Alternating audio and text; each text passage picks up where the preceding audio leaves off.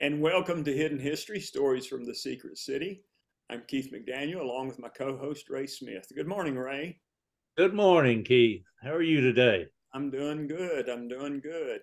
Uh, I look a little bit different today than I did yesterday. Did you see my post on Facebook, my picture? yeah, I did. Your Honor, I I, saw that. I was, there's a feature film being shot in Knoxville that's part of Knox Area Christian Ministries Association or something like that, and they do a little project every summer, and they're making a feature film. So I got cast as a judge in the courtroom scene. So I was on set yesterday and at the courthouse in downtown Knoxville for a few hours. But I saw that in your black robe. You in, look right regal in it. in my yeah, well, that's the only time you'll see me like that. Yeah. Probably more often be in an orange jumpsuit, but that's all right. All right. Well, we're going to continue on with Benita Albert today. Ray?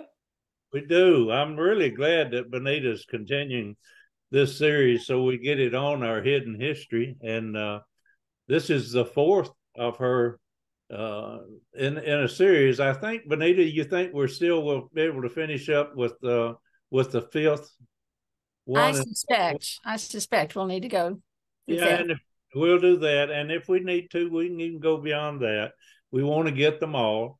And I must tell you that Benita's hard at work putting all of these stories into a book. And I'm going to be real proud when we get that book together. But for now, let's pick up where we left off, Benita, and let's go on through some of the other stories about the graduates from Oak Ridge Schools. Thank you, Ray and Keith. Good to be back. Good to brag on Oak Ridge students. And I should say, I probably should have said that back in the mid-'80s, that starting there, many of these students are still quite active in their careers. And, whether the ones before or later, these people have full-time jobs. So it was an honor to get them to agree to interviews and a story. And of course, what I'm telling now is just a little snapshot of everything we told of their stories. But they are very, very busy people. And many of these stories that you'll hear about today were collected during the COVID months, when it was easier in some sense to communicate back and forth with them. They couldn't travel, they couldn't do things that restricted them more. So I deeply appreciate all of them participating. And the students you're seeing on the screen now, Rachel Moses graduated from Oak Ridge High School in 1995. She started at Woodland School, went on to Jefferson Junior High and to Oak Ridge High School.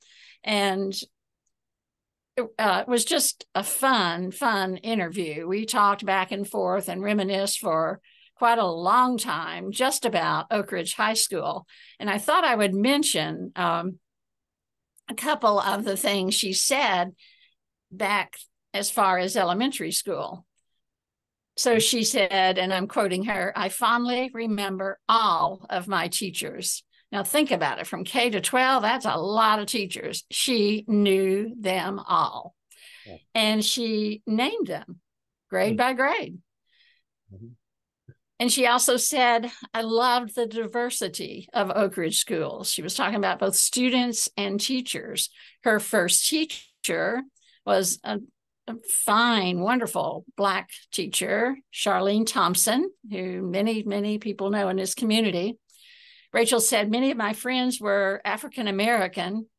Now, Mrs. Thompson and I serve on the board of directors of Girls Incorporated." And she mentioned from Jefferson, teacher Teresa Venable, who went on later to work at the Alex Haley compound as a librarian there in Clinton. She said, "Teresa Venable inspired my interest in civil rights and student rights." Let me tell you, she was a born lawyer. I do believe that. And that is ultimately what she became. When I wrote this article, I wrote it not only about Rachel, but also about her brother, Adam, who became a lawyer. Adam graduated later, so I'll keep their stories separate for the moment and continue with Rachel. She said in 7th grade at Jefferson, we had projects out the wazoo. I am quoting her. And she said, I worried about that. And so I met with the principal, Robert Moss, to advocate for the school to make supplies available in the library, such as current events, publications, poster boards, and copying services to help many, many students who needed these resources, didn't have access to them, access outside of school. And as she mentioned, much less the financial support. She met with him and they did it. They being the administration, to their credit. Rachel went on to Center College in Kentucky, where she majored in government and she minored in math and sociology. She was my student in AP Calculus. She could have taken on, I promise you, any field of her choice, but she had a passion for representation of people. So she went from Center College to UT Law School. And during that time at UT Law School, she volunteered as a court representative for Anderson County as a special advisor in teen parent delinquency negotiations. She also interned with Rural Legal Services of Tennessee and worked with Neil McBride, noted attorney in the area, where she represented incarcerated juveniles in state detention. She cited Neil McBride as her champion and her role model for lifetime advocacy, sorry, I can't say that word, for underrepresented people.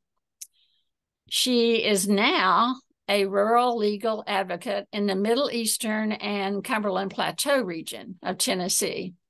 And I'm quoting her again. She said, I handle special ed cases and attend IEP cases in rural areas. My cases cover family law, housing law, consumer law, employment, public benefits, and education law. And she said that, reflecting back on her education, she said, I'm often shocked by the lack of student resources available to students in her region, services I never questioned or considered special in the Oak Ridge schools. She's been president of the Tennessee Bar Association of Young Lawyers that was 2014 to 2016. And she is on the Tennessee Bar Association Board of Governors currently, serves there currently. She loves to travel, loves everything she does. She just had such a passion for any course she was in, any cause she was for.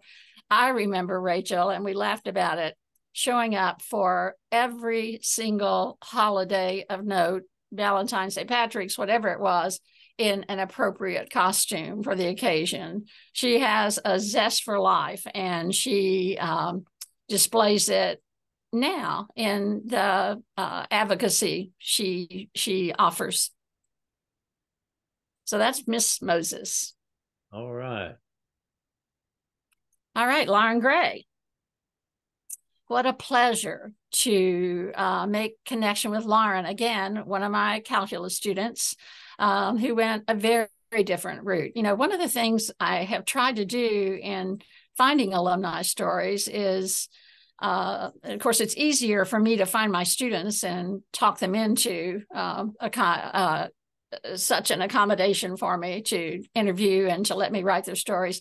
But in doing that, I'm trying to find Oak Ridge High School's alumni who are making a difference across a variety of fields. And oh my goodness, is Lauren making a difference. She attended Cedar Hill School before it closed and had to, she had to transition to Woodland School. But during her 4th grade and half of her 5th grade, She studied at an international school in Norway because her father, Lenny Gray, who is retired now, Oak Ridge National Lab mathematician, had a sabbatical in Norway for a year and a half. And then, of course, she graduated from Oak Ridge High School. When I talked to Lauren about her school experiences, she went immediately to Oak Ridge High School, and an expression of love, literally, for history and English courses that she took there. And she mentioned especially she loved, and this would be very, very different memories, perhaps across the wide span of alumni who've done the same, but she mentioned especially loving doing a major author project. It's a huge project that many of my students didn't necessarily love, but Lauren did, and she did that under a teacher she very much respected, Nada Fanane. She called herself, a generalist nerd, which I find interesting because that is one of the features of many of my wonderful students that I taught in calculus. She took advanced science courses, math courses, and also history and English. So where did that take her? She ultimately became a leader in a huge philanthropical project, which I'll feature in just a minute. But before we get there, let's mention that she was a member of the Oak Ridge High School swim team, and ultimately then swam at her undergraduate university, Washington University in St. Louis. And she advanced to the team captain of the swim team in her senior year. She majored in comparative literature and minored in art and psychology. She sought a career in art administration, and so that meant she needed to go on, and she did, to get a master's in business art. Her first job, I believe she interned here as well, but her first job was in New York City at MoMA, the Museum of Modern Art. And it was while she was there that one of her fellow graduate students reached out to her and said, I have a job that I think you would be perfect for. I think you might consider. She joined the International Rescue Committee. She found her passion, she said, in helping refugees and addressing third world issues. She ultimately rose to the director of fundraising and corporate partnerships. And she was responsible, a big part in their winning big monies. And I'll just mention one of those. They won a MacArthur grant to educate young refugees in the Middle East with an International Rescue Committee / Sesame Street partnership. She traveled widely with her work, and that included, many trips to the humanitarian project sites that they worked. She, through IRC, supported such missions as health, education, economic well-being, empowerment, and safety. Within the past 2 years since I wrote her story, I've heard from her parents that, she has changed. She is now with an organization called Welcome.us. And it is an organization that assists people in seeking United States refuge from war and violence. And in particular, if you visit their website to look at them, they're working with refugees from Afghanistan, Venezuela, and Ukraine. Boy, is her work timely. Wow, that's great. All right, Chris Bunick, class of 1996, also went to Woodland in Jefferson and Oak Ridge High School.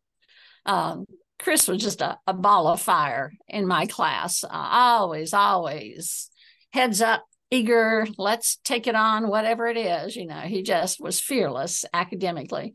When I talked to Chris, one of his first memories was of ninth grade at Jefferson and Coach Dan DiGregorio's required science fair project. I'm quoting Chris. I borrowed from my father's Oak Ridge National Lab research. It was a NASA program sending crystallizations into space. I decided to see if I could grow better crystals here on Earth.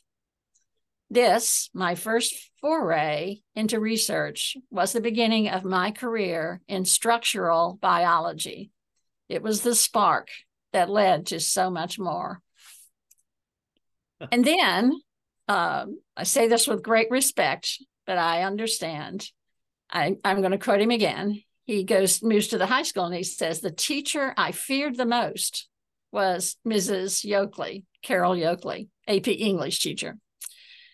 However, the amount of writing I had to do to get where I am today and continue to advance my career makes me realize that my early training in principles of writing and communication were essential. I thank her for that. That's what all teachers hope to hear eventually. He played Oak Ridge High School soccer, was a star, and he went on to varsity play at Vanderbilt. Unfortunately, that varsity play was interrupted. I believe it was his junior year by injuries. But at Vanderbilt, he went all the way to both an MD and a PhD degree. Through his years, he continued studying crystallography research. In fact, he said that the accumulation of credits, college credits that he got from his AP high school course exams allowed him to do independent research in labs at Vanderbilt, and that kept that momentum alive. So Chris is now, I should say this first. He was accepted to Yale for his residencies, right? And he won intern of the year in his first year there. His residency was in dermatology, and he's done postdoctoral fellowships since then in the labs of the Nobel Prize winning researcher Thomas Steitz, known for his research in ribosomes, chemistry and ribosomes. But Chris now is a professor at Yale Medical School. He sees patients 2 days a week as a dermatologist, and he works in a research lab.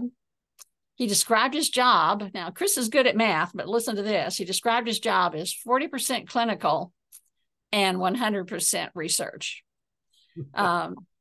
He's believed to be the only board-certified crystallographer and dermatologist in the United States. And he told me that for him, there's no better place than Yale, because when Thomas Steitz, the Nobel Prize winner, retired, Chris assumed his laboratory and works in his laboratory now. He is the son of a scientist and a medical doctor here in Oak Ridge, a beloved medical doctor, Elaine Bunick, and he has put both of their careers together in an interesting way. All right. All right. Ricky Jones. You know, I gave a talk to, I gave over 2 rather long lectures, a talk to teachers about what's happened to our kids, you know, where I shared memories of theirs from their schooling and then where they are now. And I think, honestly, that Ricky's story is among the most heroic of all the stories I wrote.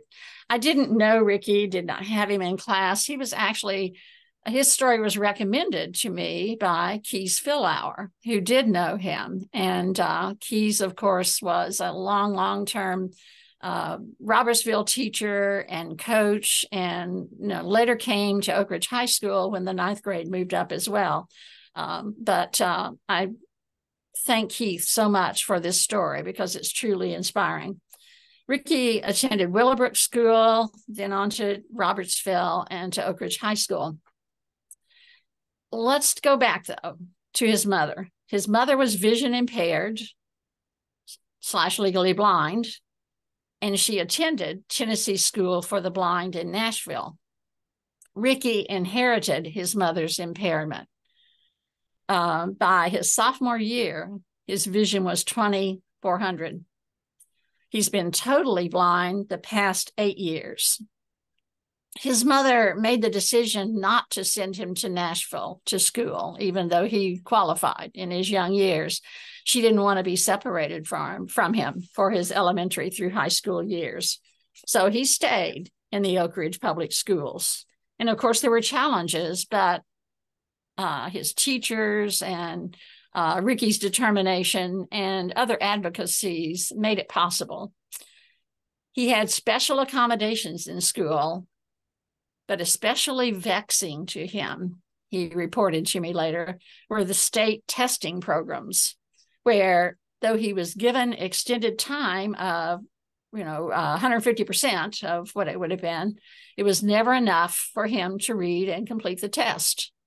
Later in his high school years, the state finally allowed exams to be read to vision impaired students. He was embarrassed, he said, by his thick yellow lens glasses as obvious indicators of his blindness, and he often refused to wear them. But he mentioned a really poignant, I thought, wonderful story of what teachers do to accommodate. He mentioned his Robertsville geography teacher, David Scott. He said he often used, Mr. Scott often used stand-up drills with students to identify places on a pull-down map. So he'd line them up and they would advance in that line one at a time through the questions. And of course, Ricky was challenged to literally see any of it. But he said, Coach Scott always managed to give me sufficient clues while pointing to a location so that I could successfully answer. And I felt like all the other students. He considers Keys Philauer his own personal superhero. Ricky was a basketball manager at Robertsville and at Oak Ridge High School later. Coach Philauer, I'm quoting Ricky now, Coach Philauer told me I had to keep my grades up so I could travel with a team. He allowed me to be a part of outside school activities and even drove me home afterwards. A secret Santa, and he doesn't have proof that it was Coach Philauer, gave me a starter jacket, which I proudly wore every day, even in hot weather. Again, that feeling of inclusion. He said, I loved when Coach Philauer would say to me and to others around, there's my assistant basketball coach.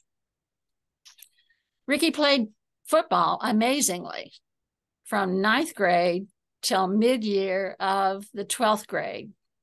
And he stopped at mid-year because he contracted mononucleosis and was very sick. He had surgery after high school on his left eye that left him blind. And it left him blind in that eye, I should say. And he then decided that I better go on and take advantage of something called the Tennessee Enterprise Program, which helped train, handicapping conditions for a future career. And from there, he went to vending at the state capitol and into fast services. And that work included becoming a night shift general manager of a McDonald's. He also tutored at Tennessee School for the Blind, and that association and others then made him the director, allowed him to achieve the director of the Tennessee Association of Blind Athletics. He ran the New York City Marathon in 2014. Amazing. It's 26.2 or 3 miles. I can't remember for sure. And he did that with volunteer aides to guide him on both sides of him. But what's interesting about that is when he ran it, he had fractured his foot just 6 weeks before the race and had stayed off of it primarily, but he didn't want to drop out of the race. And he completed it. It took him 7 hours. Wow. He went back in 2015 because he wanted to improve his time. And he did. He improved it to 6 hours. And then he said, I think I've done enough. I think I've challenged myself enough. So as director of the Blind Athletics, he organized competitions across the state, created opportunities where they didn't exist in school programs and outside of that, adult programs. And then he chose later, this was just before COVID, to start a private consulting service. He's actually been in the Oak Ridge schools consulting. That consulting service he does with his wife, who is also visually impaired. And it's training programs for adaptive recreational or sports activities. He is such a positive man in spite of his challenges. He finally, after being hit by a bus in Nashville and hurt quite badly, accepted the aid of a guide dog. And both he and his wife use those guide dogs now. And they are a part of his family, obviously, very, very meaningful to them. Ricky is a heroic story, really heroic story. And he's not done. His career is still up and running. Sounds like he is willing to meet a lot of challenges and be successful in them all. Yep. All right. Now you should recognize the name Moses because we've just talked about his older sister, Rachel. Adam graduated with the class of 2000 and matriculated through Woodland and Jefferson to Oak Ridge High School. It's funny what they remember and they honor when I ask interview questions. And if you knew Adam, he was quite a character, a sort of a brilliant student, I should say, but a gregarious student and energetic and whatever. And so when you reflect back on that, when I reflected back on that, one of the first comments out of his mouth was about his 7th and 8th grade English teacher, Mrs. Gully. I believe that's Jane Gully. He said, I can never forget her because she taught me a lot about character. Specifically, stereotyping isn't funny. It's harmful. Yeah, that's an important lesson to learn around that age, right? Around the middle school to high school age. He also mentioned me. He said, AP Calculus installed a logical method of problem solving that I use daily as an attorney. And then the other thing, generically, he had to make a big point on was that he loved the diversity that he experienced in Oak Ridge High School and in his neighborhood. And I'm quoting Adam, our street had families from India, Sri Lanka, China, and Peru. Wow. And he mentioned that, that was just an enriched experience for him that he's not sure many people could claim. Both he and Rachel spent their summers as I would say probably from 5th grade up in travel experiences with the Children's International Summer Village. Adam went on to major in math. He was a brilliant math student at Emory before transferring then on to Tulane Law School. And he chose Tulane because he said it had the New York connections, lawyer connections that I wanted, that I always wanted to live in New York City. So that's where he is. He's an immigration lawyer in New York City representing elite status, I'm quoting him, clients. And he said that's namely celebrities and major business recruits. But he is also represented, because Adam would, he would choose to do this, blue collar workers from such as the Dominican Republic and Guyana, where he says, I really learned the basics of immigration law. And he said that's somewhat different from, some of his colleagues in the larger in his law firm, I should say. I asked him, okay, what's next, Adam? He was always so energetic. And I said, are you considering becoming a judge in the future? He replied, I really love debate and the challenge of strong representation of clients. I would miss that too much, I think. Wow. So Rachel took a rural legal path in representing, most of her work, underrepresented people. Adam does do that as well as represent elite clients, as he puts it. What a broad spectrum he has to deal with. Yes, indeed. All right, Miss Ellen Reed, a beautiful inside and out student, and now music composer.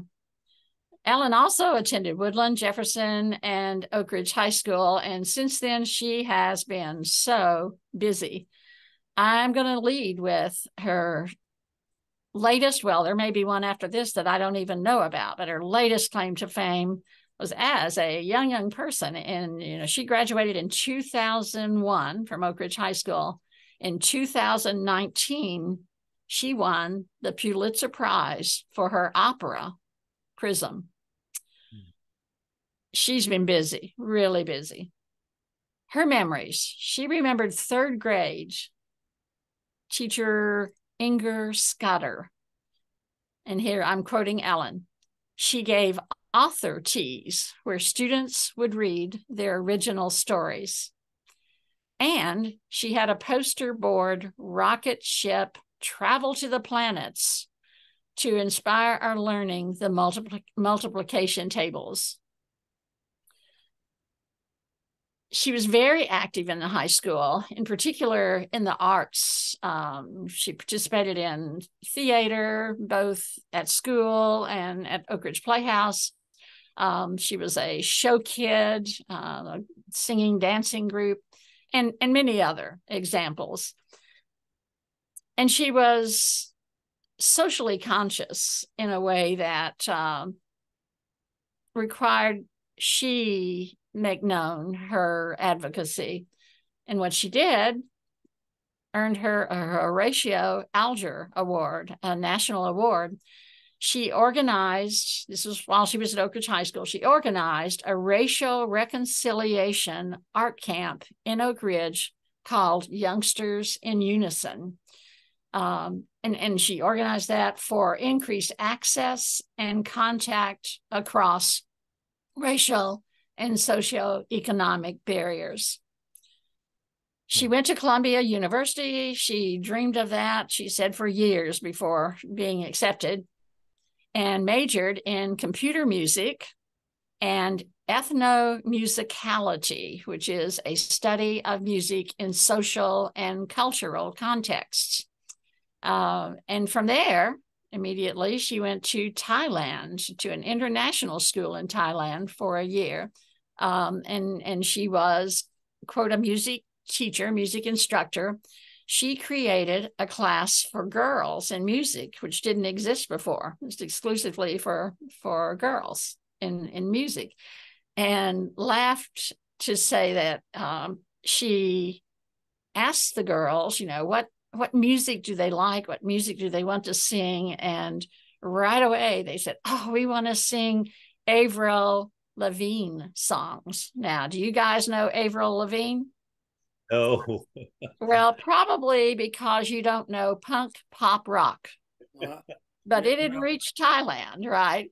And she said, I had to listen to it. And she says, but that's what we did. We sang her songs plus many, many others. But interesting that became part of her challenge.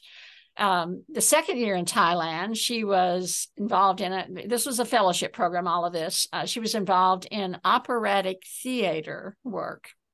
And thus, perhaps her first dive into what became a Pulitzer Prize project later. She now works on both U.S. coasts. She's in New York City part of the time, and she's in Los Angeles part of the time. She's worked closely with the choral society there, the orchestral society in Los Angeles. Her opera Prism offers an honest and searing look at the victimization suffered in sexual assault. And one other mission she's taken on, she personally recruits fellow artists in music and perhaps other fields, I'm not sure of that, to mentor young aspiring artists. And they do that via a Skype composition lab called Luna Composition Lab. And in summary, she spoke to her career passion. And it was beautiful. It was simple and beautiful. Art is about sharing your better self. I'm going to add a quick story to this that I didn't cover in the story I wrote. That I had Ellen as a student in my AP Calculus class, her senior year. And that year was a very special year in my memory, in that I had a brilliant young autistic student who took the course as well.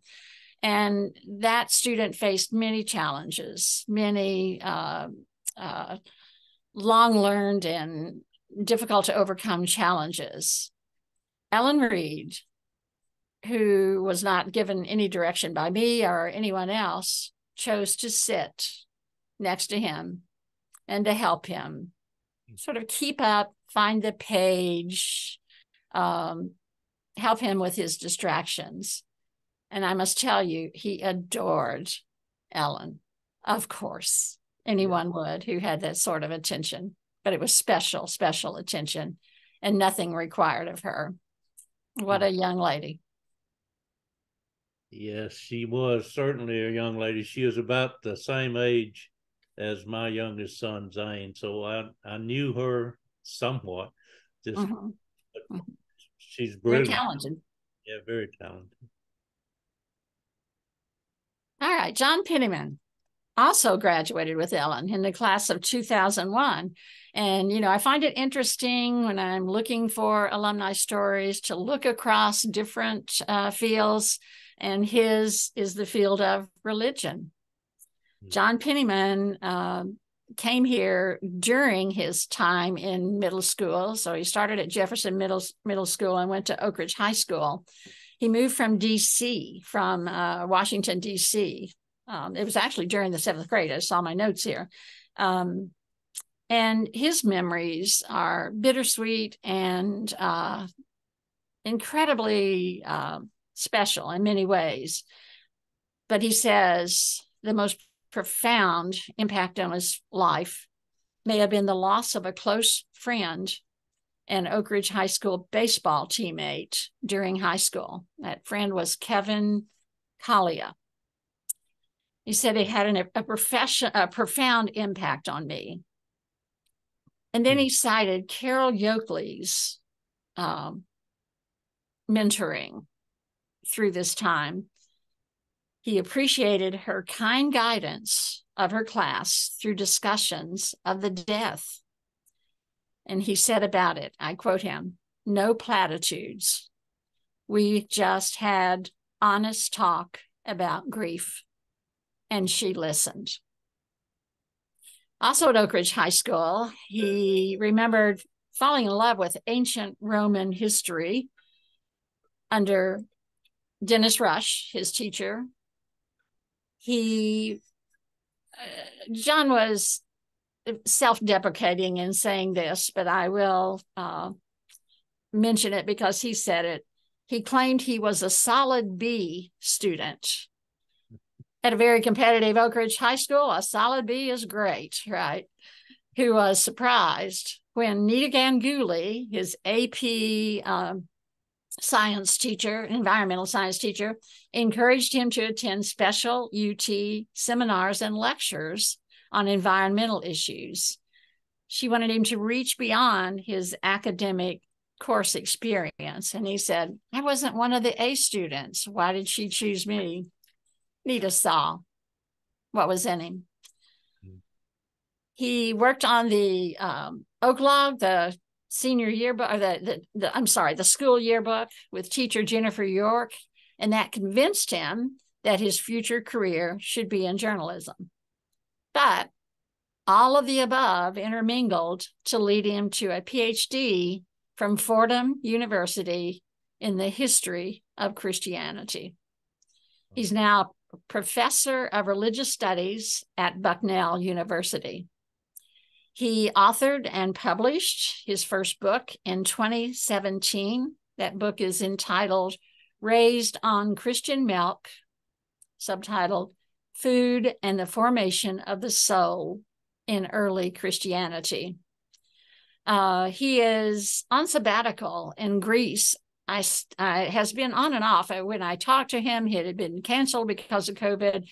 He eventually got there sometime in 2021 and went there specifically to research his next book, which he had already titled, and I will quote that, Christ's Pharmacy, subtitled The Making of an Ancient Drug Culture. He's a phenomenal thinker, writer, ethicist, and theologian. And there's no way I can adequately express except to quote him. And so I'm going to read a paragraph from the article I wrote on him. This is, part of his interview as I started, right? "My final request I made of John was to speak to his spiritual side, and if he would, to offer comforting words for the current trying and uncertain times we have faced in the first half of the year 2020. And that included COVID. I believe the George Floyd death had happened at the time we talked, whatever. His thoughtful answer follows. I quote him. "As is probably clear by now, my own journey through religion, spirituality, has been complicated.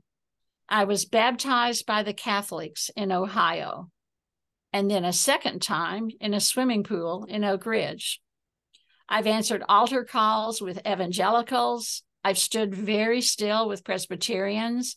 I've gone through all the meaningful motions with Episcopalians, and I've done church," he put in quote, "in bars and homes and parks and temporary storefront spaces. I was a youth minister in college and was a pastor's husband for about a decade. I find the Christian story, with all its attendant practices and contradictory interpretations, overflowing with beauty and richness. Yet, I find the history of Christianity just as vexing and troubling, just as often tilted toward violence and wrath as it has been toward grace and mercy. The poet Anne Carson once wrote, 'My religion makes no sense and does not help me. I pursue it.' Those words have become for me a personal mantra as much as they are a professional motto."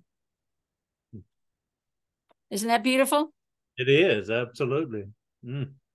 He's quite the writer. Well, do we have time for more? All right, we're going to go to Miss Molly. One more. All right, let me find her here because I've got notes that yeah. Okay, so Molly, interestingly enough, grew up in the Oliver Springs school system from kindergarten through grade 8 and chose to transfer to Oak Ridge High School at the beginning freshman year at Oak Ridge High School.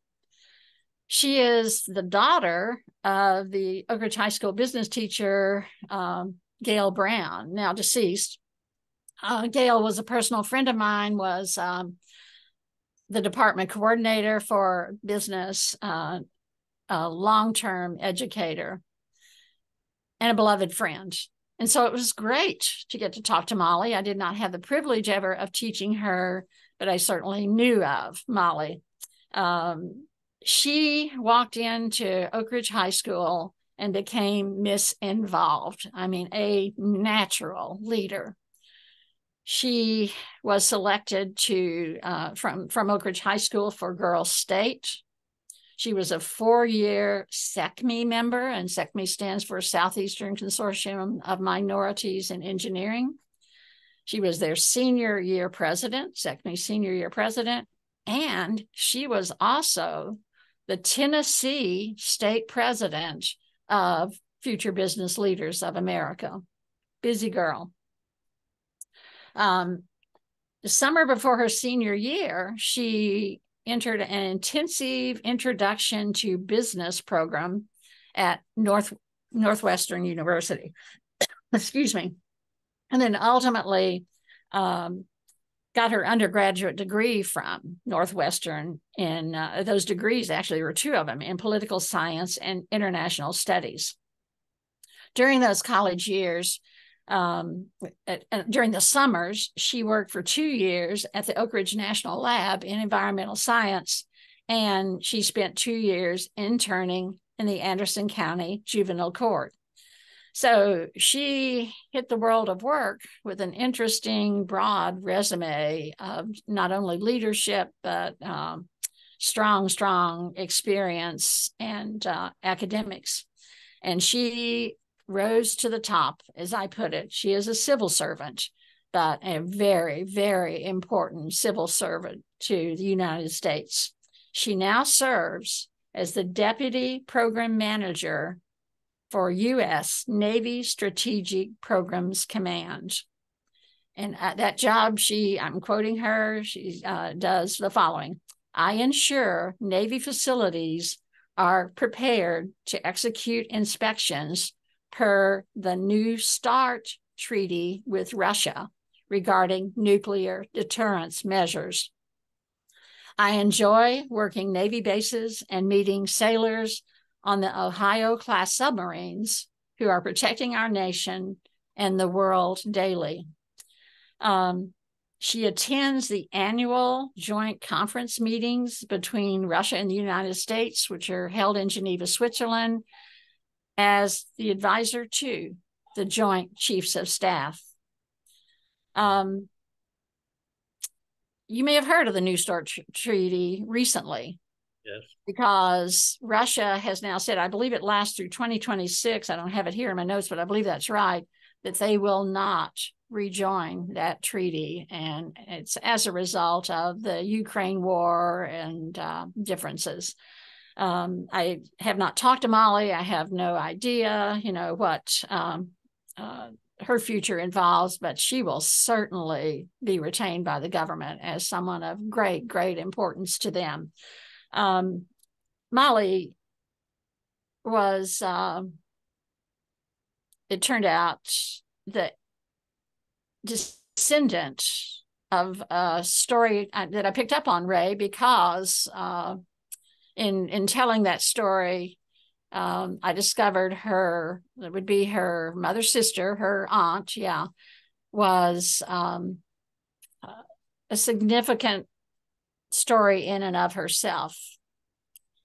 Molly is, I believe it's the 3rd great granddaughter of a slave that worked on a plantation in Oliver Springs, or near Oliver Springs. It wasn't called Oliver Springs at the time. It had a different name, but as we know it, Oliver Springs. And the interesting part of that story, that aunt, by the way, is Julia Daniels. The interesting part of that story is roughly 100 years later, her family bought a section of that farm, and Molly was raised on the farm. It was a part of the plantation. That's amazing history. Yeah, and she's proud of her history, proud of how important her family has become to the history of the area and leadership in the area now. Julia Daniels' story was a delight for me to grab onto and be able to write as well. Yes, I enjoyed that and encouraged you to follow that trail. And it's amazing when you think about the history of what would be three or four generations going from a slave to an advisor to the Joint Chiefs of Staff. Right. Amazing family history. And Molly certainly is a very important individual in that position. And of course, the connection to Oak Ridge is obvious because we provide the secondaries for those nuclear weapons that are on the Navy ships. Mm-hmm. And we also understand the requirements of the START Treaty.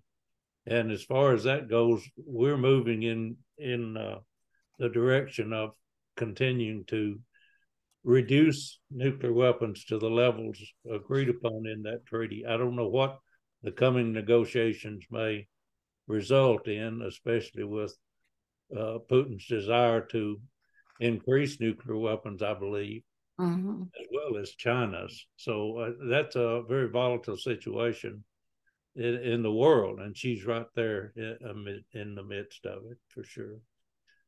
Okay. All right. Heath, we'll pick that up again next time from that location and move on with the very interesting stories of these individuals who without exception are world renowned in their fields and are doing some tremendous work. I find it interesting. You mentioned Lauren Gray and what she's doing internationally, and of course her mother is so proud of her, and I've talked to her about it, and Judy Gray, and she's amazed at what her daughter's doing. And rightly so. But all of the ones that you've covered today for us are just examples of what Oak Ridge has produced. And we talk a lot about Oak Ridge and the scientific discoveries that we have here that impact the world. It's not only the discoveries, it's the people coming out of Oak Ridge that are impacting the world. Absolutely. Absolutely. And we're going to be back in a couple more weeks with Benita again. And I think we're going to try to maybe wrap this series up with the next one in a couple of weeks, if we can. I think we can. We'll give it a shot. If not, we'll go another week if we need to. Well, let's give folks a little bit of a sneak peek of what we got planned. We've got something special planned coming up in July, right? We've got a special guest that's going to be with us. So let's give a little bit of a teaser. Why don't you talk about that a little bit? Yeah, I'll be glad to. Kai Bird is the author of the book, The American Prometheus, which is about Robert Oppenheimer. And of course, Christopher Nolan is making a movie that'll be coming out on July the 21st about Oppenheimer. Now, in addition to that, there's a documentary being produced by NBC that should be coming out the latter part of this month. And Oak Ridge has planned at least 3 things associated with this activity. The first one will be on the 19th of July when the documentary film, the NBC's documentary, will be shown at the high school. And then we're going to have a panel discussion about the documentary that evening as well. And then later that week on the 20th, which is the day before the movie actually comes available on theaters across the nation. Oak Ridge has gained the ability or the privilege of showing the movie one day early. And the Explore Oak Ridge, Katie Watt, is leading the effort. She's already rented one theater, and she has the option to add another one if needed. And if you go to Oak Ridge, Explore Oak Ridge online, you can find the details about purchasing tickets. All the proceeds or the profits from this effort will go to the Oak Ridge History Museum in support of that volunteer effort that we have in town. And it'll be at 7 o'clock in the evening at the Tinseltown Theater to get a one-day early viewing of the Oppenheimer movie. Which by the way is 3 hours and 9 minutes long, or 3 hours and 9 seconds long, I believe. I knew it was close to 3 hours, and I'm amazed. That's going to be a lot of information coming out. And Oak Ridge ought to get mentioned at least in it. Oppenheimer wasn't here, but he had to have Oak Ridge to do what he did. You know, it's interesting that I saw Matt Damon, who plays General Groves in the film. He was talking about it. He's seen the film, obviously, and he was talking about, he says, yeah, somebody asked him about the length of it. And he says, it goes by so fast. He says, you don't even need an intermission. He says, it does not seem like that. And also, Christopher Nolan talks a great deal about the process of making the film, and that part of it is in black and white and part of it is in color. And the black and white portions are things that are historically accurate. Okay. It's not documentary style, but these are things that are in the record that actually happened the way that he portrays them. And the color part is really from Oppenheimer's perspective, the way things are done. So this is kind of an interesting and new and unique way of storytelling for Christopher Nolan. But the Oppenheimer movie is, Ray, as you know, what's his name, Kai Bird? Yes, yeah. Prometheus is greatly based on Kai Bird's book, right. American Prometheus, in which we will have, and we're going to have him on. Yes. In July. We'll interview him. I believe it's July the 8th. Yeah, so it will be before all these events and before the movie comes out. So, and I must tell you, Kai, and we'll talk about this when he's on. He was here in Oak Ridge for a gala at the American Museum of Science and Energy. Yeah, and I had the opportunity to spend about 3 hours with him out at Calhoun's for a dinner event, and really enjoyed getting to know him. And he will be obviously at the premiere in Los Alamos, which they'll have on the 21st. Mm-hmm. By the way, Pat Postma is going to be out there, and she has a home in Santa Fe as well. Right. She'll be there during that time of July, so she's going to the premiere. Wow, don't blame her. I would too if I was out there. Exactly.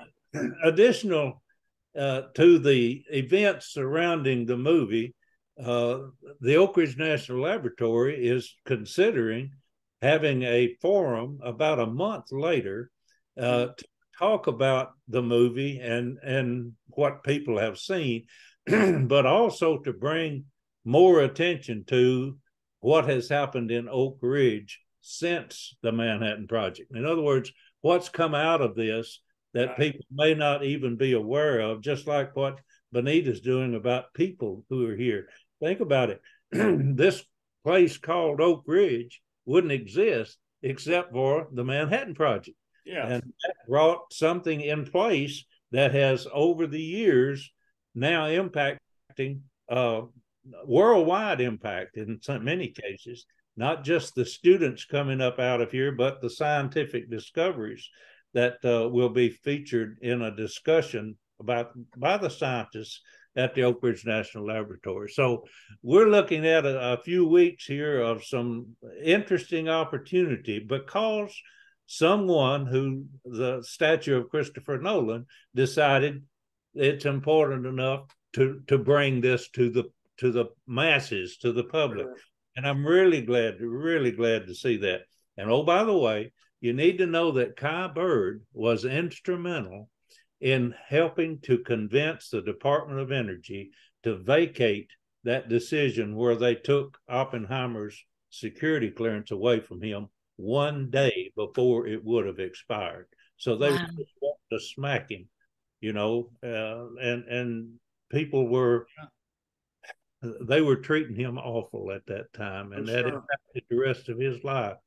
Mm-hmm. He went down into the Caribbean and stayed for much of the rest of his life. It was horrible the way he was mistreated.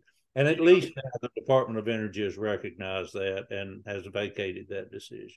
Well, I'm really looking forward to seeing Oppenheimer. I mean, and folks need to remember, this is not a documentary. I mean, there's going to be things, you know, and I think I've said this before.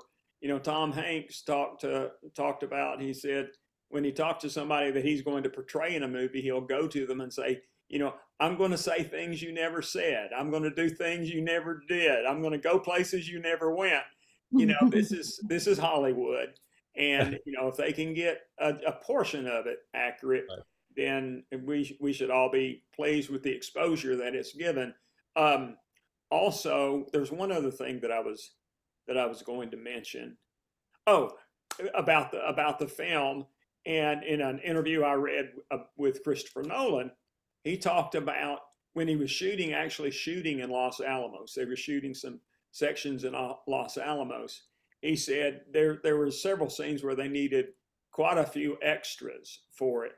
And he said, so they recruited scientists from Los Alamos National Laboratory to be extras. And even some of them had some lines, and they knew exactly what they were talking about where the professional Hollywood actors had no idea what they were talking about. Yeah.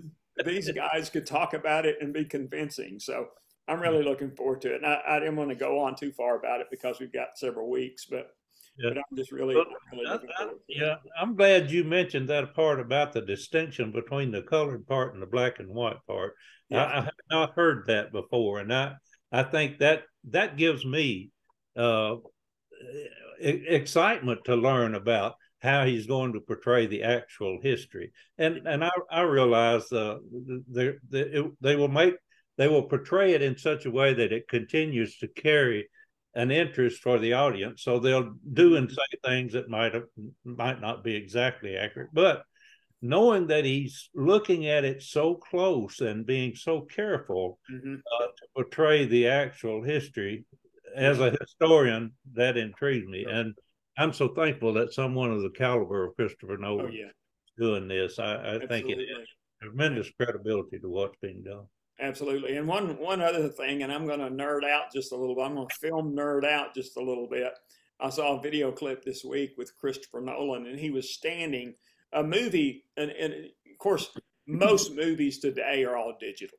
Okay. Yeah. Rarely, unless it's on IMAX, which is what he shot this on, which is 70 millimeter size film. It's all projected digitally. Well, he was standing at the film projector, which is a platter. It's a flat platter. And he had the entire film on that platter, and it had to be 6 to 8 feet in diameter. Wow. The film did. And he says that the film, the 3-hour film, if you stretch the film out, it would be 11 miles long. Oh my God. Would be 11 miles long. So anyway, but yeah, I'm looking. We're going to watch all 11 miles of it in 3 hours. Exactly right. That's exactly right. All right. Well, Benita, we'll see you in a couple of weeks. And Ray, we'll see you. And folks, thanks for watching. We appreciate it. And we'll be back in a couple of weeks.